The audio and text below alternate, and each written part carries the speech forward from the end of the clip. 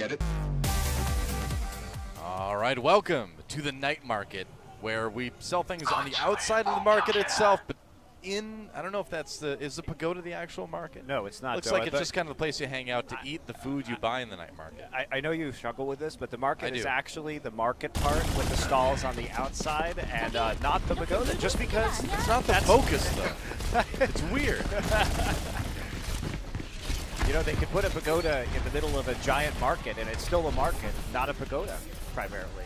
I want to say that sign said world's best Genji Haksal, but I'm not totally sure on that, so don't quote me on it. I'm still learning Korean, guys. I'm not fluent yet.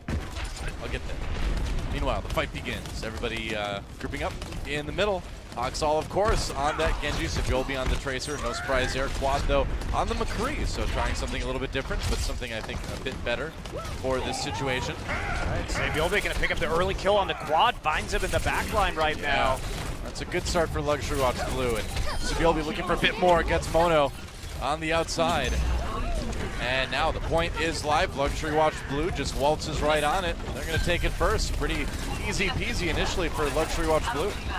Yeah, Sabiolbi doing the work in the back line to actually turn the tide of that fight. And it looks like with the composition that LW Blue is running, Bella, they're going to kind of ignore Haksal here, it would appear, but we'll see if that is a wise strategy as he's going to fell Janus and Luna immediately. Dragon Blade is out. He's looking for a little bit more. Dodges a charge.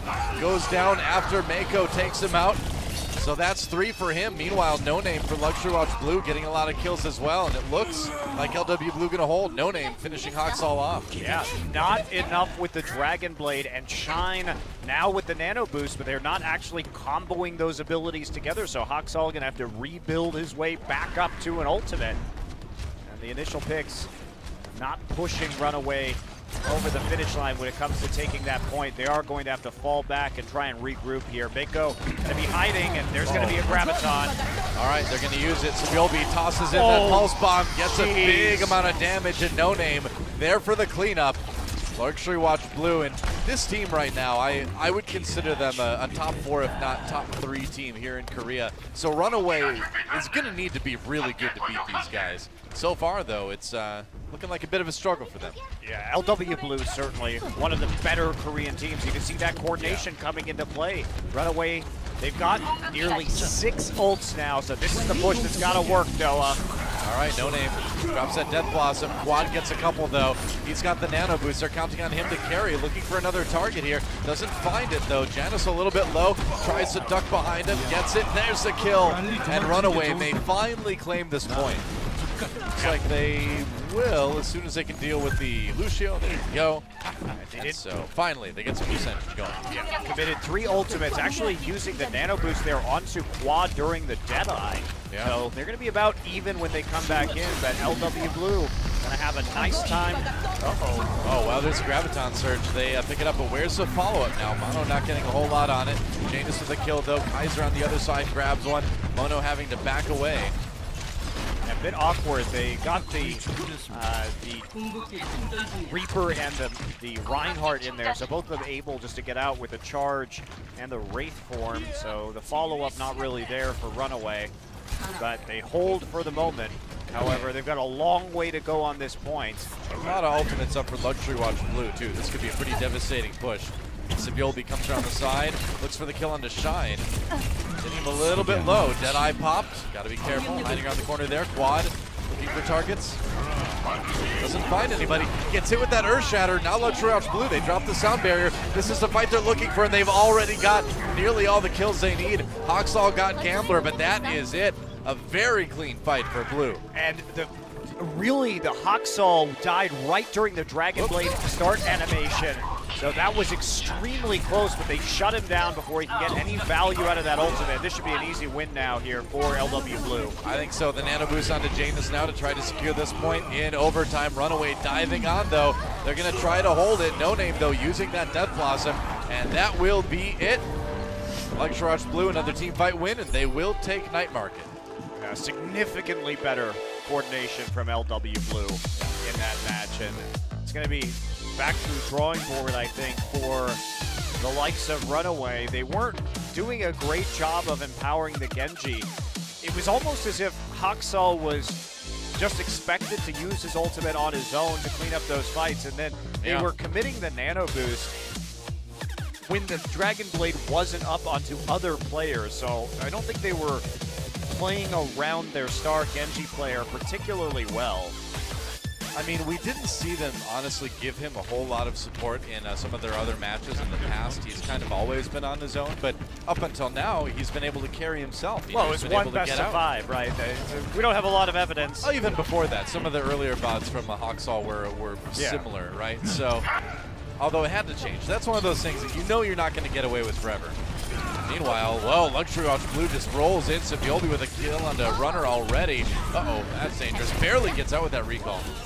Whew, that was hit close. by a fire strike there. Yeah. Again, quite close, but another early pick. Saviolbi just doing work on this Tracer. Very confident about his ability to pick apart this team of Runaway, and if he's able to consistently pick off some of the weaker players on Runaway and abuse their positioning, Hawksall has to climb a mountain. He's going to have to fight 6v5, 6v4s if he wants to win this game for his team. And this Reflect has to get away from Janus, though, on that Winston. He's got the nano boost now going after the... Oh, nice sleep dart onto him. Saviolbi, though, on the flank, has to dodge out of the way from that Deadeye. Goes in. Oh, he went right for it. And I guess the Pulse Bomb stuck, but the kills came in for Runaway anyway. And they're going to claim the point. That was an interesting fight. I'm surprised he went for that. Wow. A bit overbold. Yeah, I guess. Not respecting the Deadeye, and he does get punished for it. Thought he might be able to sneak in there and get the Pulse Bomb, but would have been better off just waiting, most likely. I'm pretty surprised. Yeah, Runaway going to flip onto this point. Nano Boost was used by Shine again, not on the Hawksall, so they're staggering those two ultimates. Yeah. On board with Saviolbi again. Hawksall pros out the Dragon Blade, looking for a few more kills. Gets 2. Janus gets dropped off the edge. Mono's Graviton Surge setting that up nicely for him. Okay, just going to turn around, get a little bit of a reflect right there, and back off to join his team. So a few more percent after they Runaway finally does hit a decent ult combo with the Graviton and the Dragon Blade together. So their ult combos are looking a little bit better here on Garden now. They've gotten a good amount of percentage here, so maybe we see Runaway kind of stabilizing. Enko coming in, wants to take it back from Blue now. There's the Graviton Surge. They dump the Sound Barriers. All Pulse Bomb coming in. No Name with a lot of damage there. Hawksall already out of the fight. That's big. Quad looking for something on the Deadeye. Saviolbi actually falls to his doom. Whoops. And it looks like Runaway's going to hold. Yeah, absolutely they are. I like what LW Blue is doing. They're running Zarya Winston as 2 tanks that can bust through the reflect from the Genji, so it is up to them. Saviolbi actually going to be switching over to the Genji himself right now. He hasn't been able to find those same things on the back line. Nano Boost coming in, looking for some damage. Actually manages to dodge the Earth Shatter somehow. Takes some names. I mean, Hawksall's killing everybody with the Dragon Blade right now, but it's just not enough. 3 kills come in, and that's it. Meanwhile, No Name picks up more onto the tanks and supports. Another Dragon Blade that won't be too efficient, but it's a lot of time left, and Runaway with a big percentage advantage. Luda going for the Zenyatta to drop the Discord Orb onto Hawksall, presumably. I like it. Nice little long-range siege, and again, Zenyatta, what he does on this map too is he just makes it harder to push up on the point if you're controlling it. I think he's a great defensive choice if you've already got the point. Saviolbi there on the Genji now. For the reflex here, coming in, trying to finish off the Zarya. We'll see if he can do it. There goes Mono. Yeah, they get the kill. Quad picks up 1. Saviolbi, though, with another. And Saviolbi's Genji proving just as scary, and he gets the kill on the Hawksall now. Ooh. Luxury Watch Blue. They're going to get some more percentage on this point. Yeah, they're also building up a huge ultimate bank right now. Runaway going to be coming in with some of their own, but it will be 6-6, looks like. Another issue with, another good thing about that Zenyatta is that Transcendence is extremely good at handling the Genji ultimate. I mean, you can't get anything done with Dragon Blade if Transcendence is on the party. So I think the Zenyatta swap is a really great idea, actually, from Luxury Watch Blue. I think you're absolutely right. This is a composition that has been designed to deal with Genji. Yes. Winston and Zarya, there's no period of invulnerability with that reflect when you have the Tesla gun or the Zarya left click, and then you couple that with the Discord Orb, or as you say, the Transcendence. They also have Transcendence and Sound Barrier, which means that they'll always have a defensive support ultimate up in order to handle that problem. It looks like Runner maybe having a bit of a small problem with his mouse. Do you need your mouse to play Lucio? I think you just need to. Press have your shift keyboard. and Really, E, it's yeah. that's right. You could keyboard turn if they had that in the game. Don't really need to look around anywhere. And so hopefully that'll get fixed pretty quickly. But Runaway looking a little bit better here on Garden. But I think, like we just talked about, Luxury Watch Blue has some very good adaptations to handle the Genji. And, yeah, the Zenyatta, you know, again, might be weak one-on-one versus the Genji. But in a team situation like this, it does make it really hard for Hoxall to get that big Dragon Blade kill streak going. Well, Winston can also mess you up super bad if you have a course. Discord orb on you. Yeah. And Luna has actually been a player that has played more Zenyatta than most other supports throughout this tournament. So he has been known to swap over from that Ana occasionally. And that's a powerful tool here that LW Blue has against a Genji as good as Hoxall. I think it's good. I think in this particular case, the Nano Boost isn't as important as having a tool that you can use whenever Dragon Blade is up. And if you're a good Zenyatta, you can get that ult up surprisingly fast. You build it really, really quick if you're actually healing a good amount of people, if you're landing your auto attacks. So you should, if you're a good Zenyatta, generally you will always have Transcendence up when Dragon Blade is ready to go for the other side. Yeah. Yeah, I agree. And there's also the buffer there with the sound barrier, just in case you don't have that.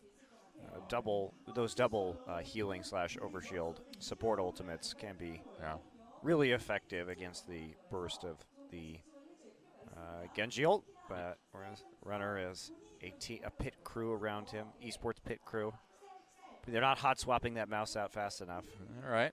Looks like he might be ready to go here. We'll see. I think we're going to see a lot more Zenyatta, honestly, if the Nano Boost change does come through from the PTR, where they're thinking about taking away the speed boost from it.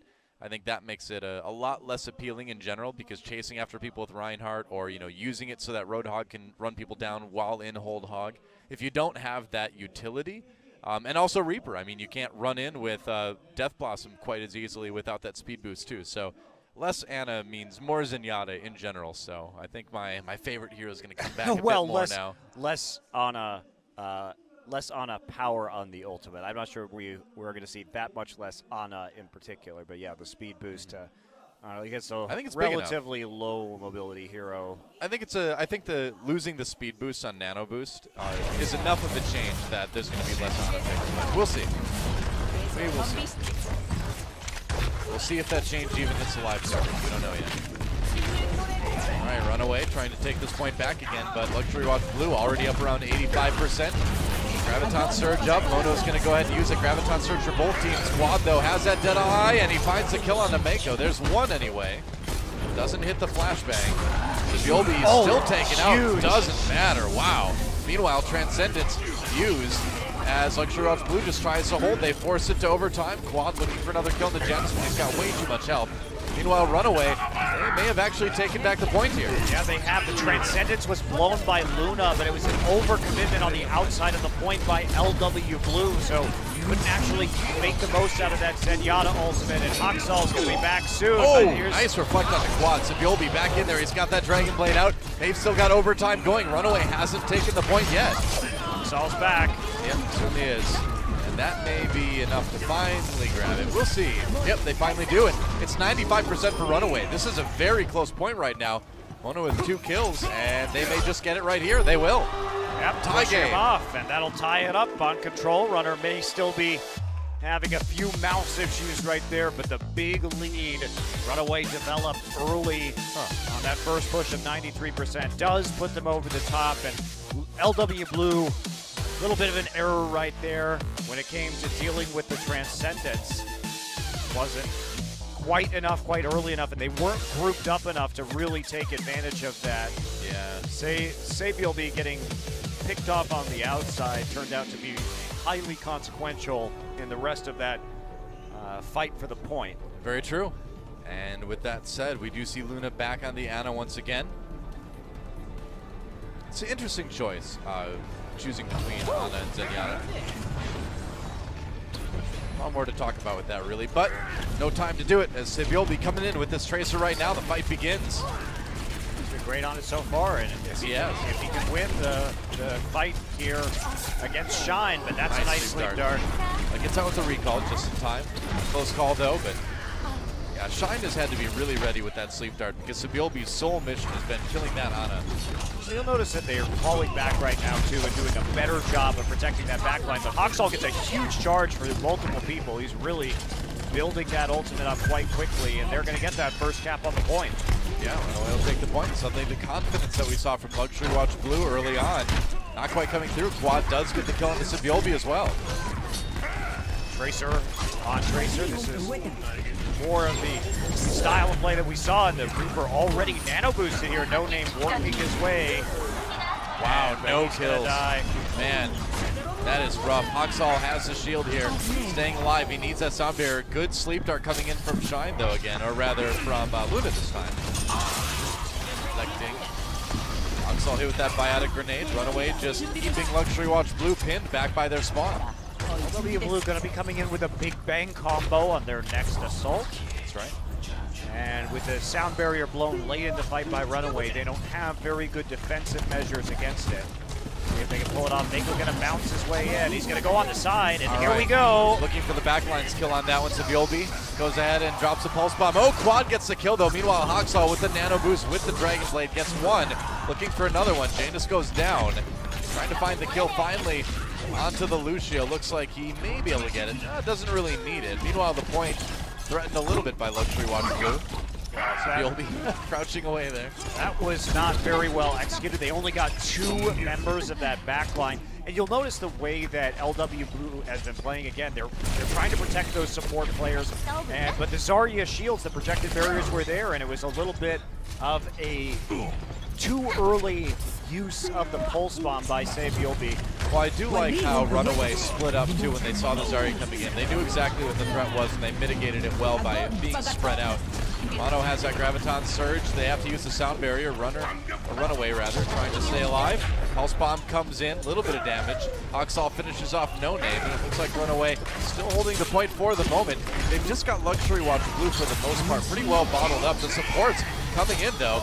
Dragon Blade used. Hoxall with the reflect yet again. Sabiolbe goes down by himself actually. And Hoxall low, but still making a difference. Kaiser gets the kill on the Meko. It looked like he reflected the pulse bomb right there, actually. Maybe, yeah. It's possible. I'd like to see a replay of that. I mean, you can die to your own pulse bomb too if you are Tracer, of course.